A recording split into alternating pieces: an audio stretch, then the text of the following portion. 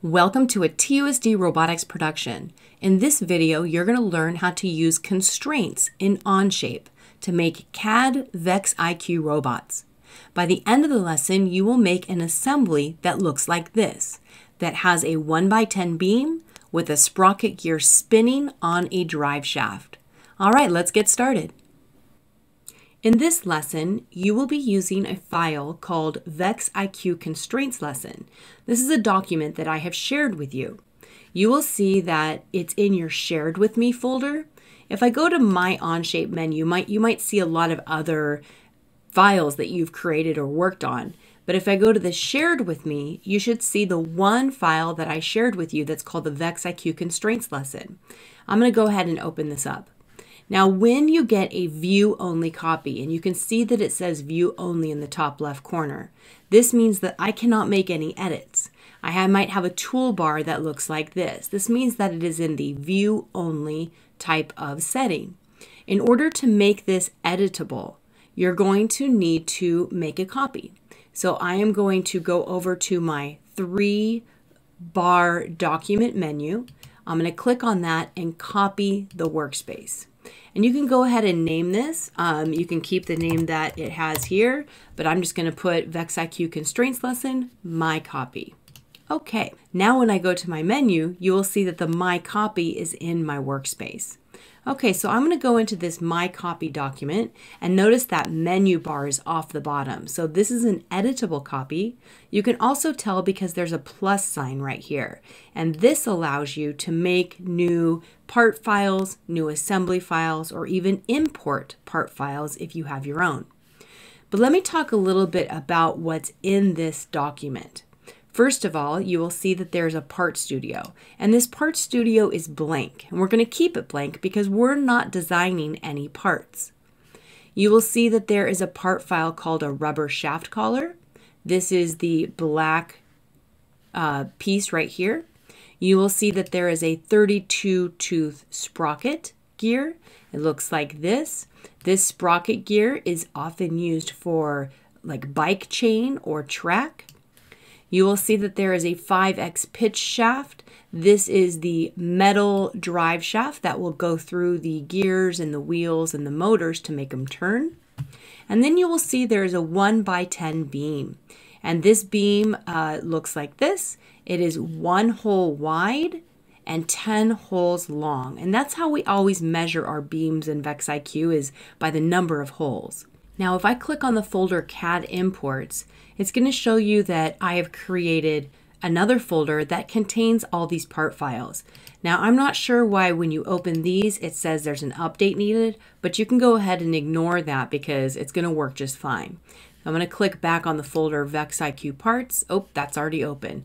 CAD Imports. And you'll see that there are 3 different files that I have here. A folder of parts, a folder of imports, which actually are the same types of files, and then a finished assembly. Now, this finished assembly is the one I put together that you're going to try to copy. So it gives you an example of what it looks like.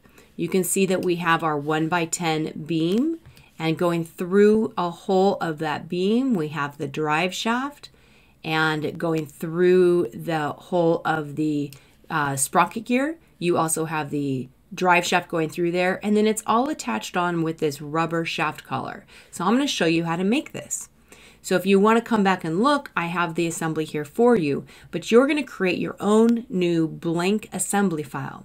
To do this, you're going to click on this plus button and then click Create Assembly. So now you will see that a new assembly just opened. It's called Assembly 2, and we're going to go ahead and start inserting these parts into this assembly file. We do this by clicking on the Insert menu in the top left corner, and when I click on that, you can see all the parts that I imported. So I'm going to start by importing the 1x10 beam. I'm going to click on it. I can click on the space where I want it, and then the check mark to accept. Perfect. I can go ahead and rotate this and look at it if I want. You're going to remember this is a computer lesson, so you're using a mouse. To zoom in, you're going to scroll in and scroll out. To make it move all together like this and rotate the 3D view cube is a left click that you hold down.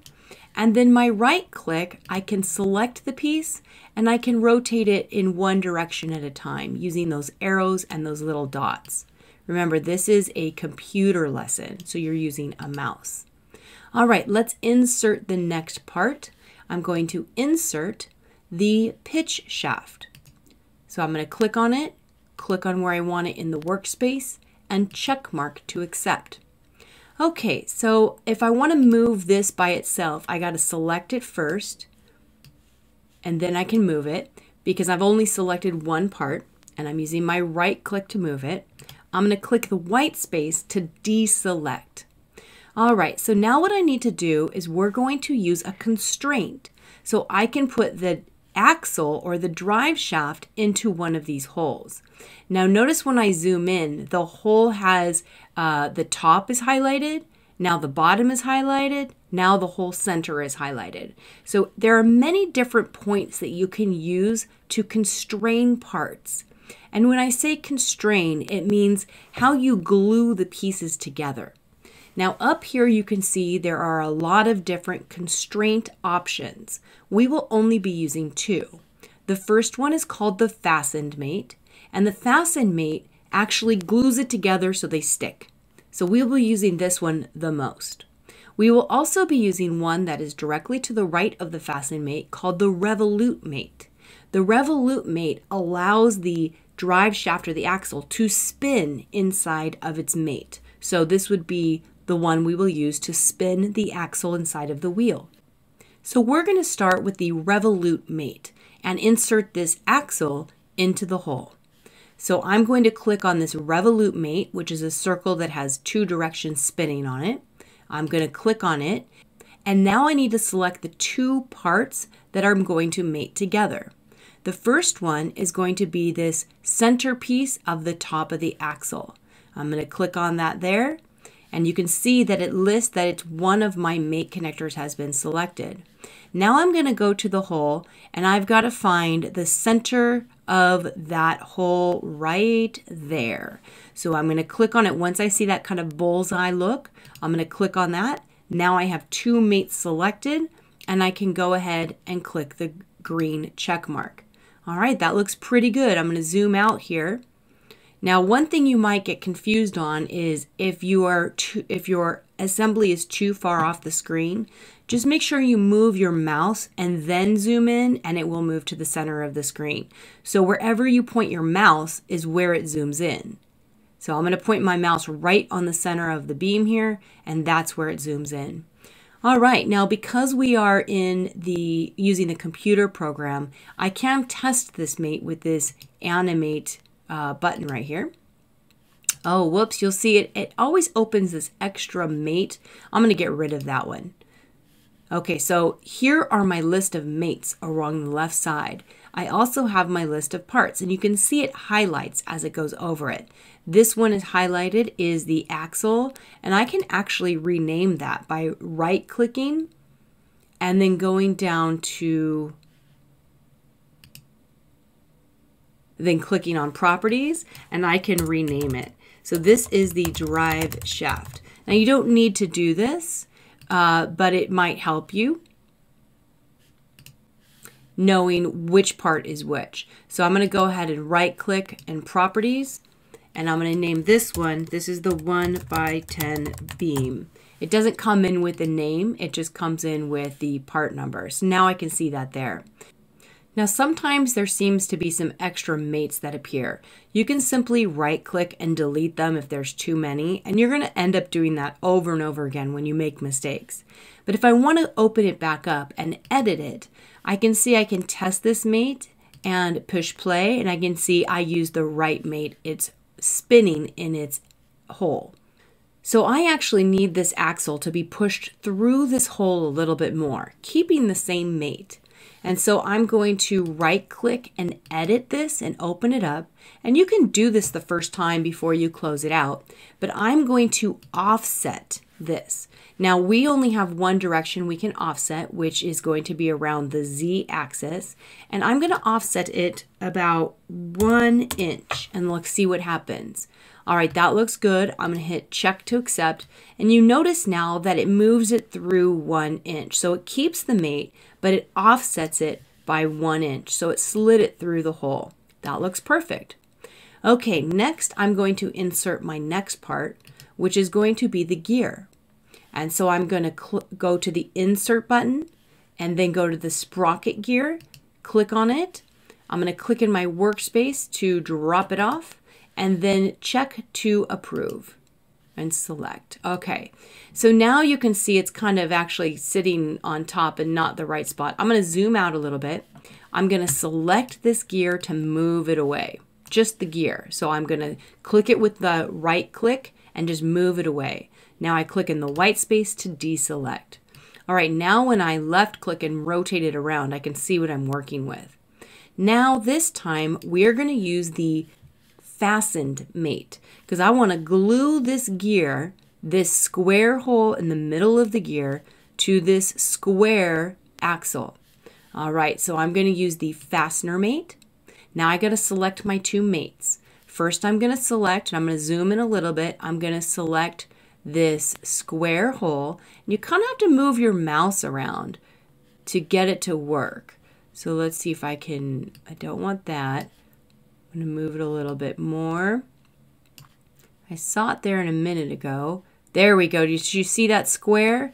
I'm kind of going to hover around. That looks pretty good. There we go. I have the entire square selected with that middle point. I'm going to click to select it, and you'll see it's added to one of my mates.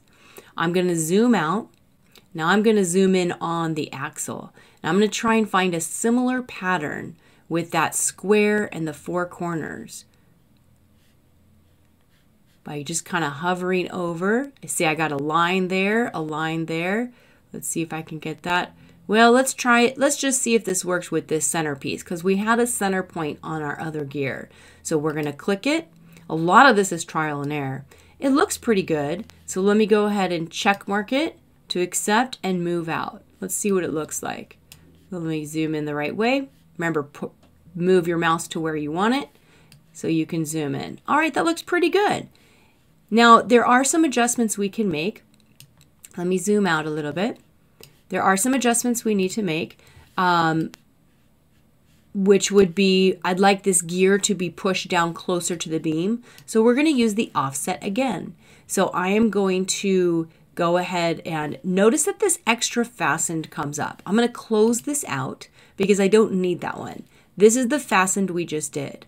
So I'm going to right click and edit, and I'm going to offset this one. I'm going to do this one a 1/2 inch.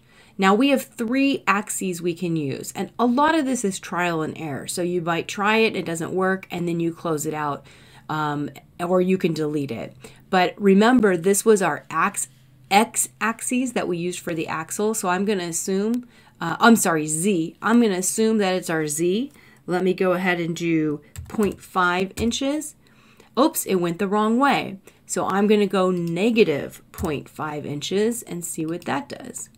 All right, that looks pretty good. I want to go a little closer, so I'm going to edit that to 0.75. That looks better. Okay, so that looks good, and I have moved that gear down the x-axis, 0.75 inches in the negative direction. I'm going to hit check mark to accept. All right, we are almost done. We just have one more part to put on, which is the rubber shaft collar. So I'm going to go back to my insert menu. I'm going to insert the rubber shaft collar. I'm going to click in the white space where I want it, and then green check mark to accept. I'm going to rotate this around a little bit so I can see the 2 pieces I want to connect, which is this center hole and this center on the axle. Okay, so let me zoom in a little bit. Let me go to the fastener mate. Let me pick this top hole of the rubber shaft collar. Again, I'm just moving my mouse around to try and find that nice center piece. You can always try, and if it doesn't work, just delete it and try it again. Let's see. I don't like all that's what's selected. Oh, look at that. We got top, middle, and bottom. I'm going to select the middle one right there. But notice that there's a center point. And then I come over here and I look at the shaft, drive shaft metal beam or metal bar. I'm going to click on the center point there and check mark to accept. All right, notice because I clicked on that middle point that it goes to the middle of the rubber shaft collar instead of all the way to the end. So, but this is perfectly fine. There are a couple adjustments we can make. Again, this opened a fastener 3 window. I don't want a fastener 3, so I'm going to get rid of that. This fastener 2 is what we just did, so I'm going to right click and edit to open the property window. I'm going to check the offset and I'm going to bring that down the Z-axis about, let's go, we did 0.75 for the gear, so let's do 0.6 for the shaft collar and see what that looks like. Well, that looks perfect. Might be a little bit too far, but it looks pretty much perfect. Okay, so I'm going to zoom out a little bit so you can see. All right, we've got our gear on the drive shaft. We've got our rubber shaft collar on. We got our sprocket gear on. Now, if you are on a computer, you can test to animate this. I'm going to go to the Revolute Mate. I'm going to right click and I'm going to go all the way down to animate to see if it works by hitting play. And it sure does. All right. Don't feel bad if this is hard. Just go ahead and try, and if it doesn't work, delete and try again. This is all trial and error. I've done this many times, so I'm going to go a lot faster. Just hit pause in the video and keep trying. Remember, this is a program that professionals use in the field, and so you are getting a huge head start on your STEM career. All right, good luck.